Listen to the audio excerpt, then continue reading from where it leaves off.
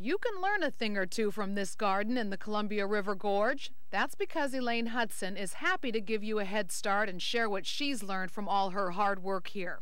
Sometimes gardening can give us a philosophical way of looking at life. And if you let the plant lean on that stake too long, that plant begins to not develop a good root system. And I learned that, and I said, well, that's great. A very apt lesson for us parents, not to let our kids depend too much on us. Every year, Elaine opens her garden to visitors, now an expert at blocking out that harsh east wind the gorge is famous for. Everything tends to look lopsided, or they look really battle-weary is what I call it. They've been fighting the east wind. Find out how to win the battle this weekend.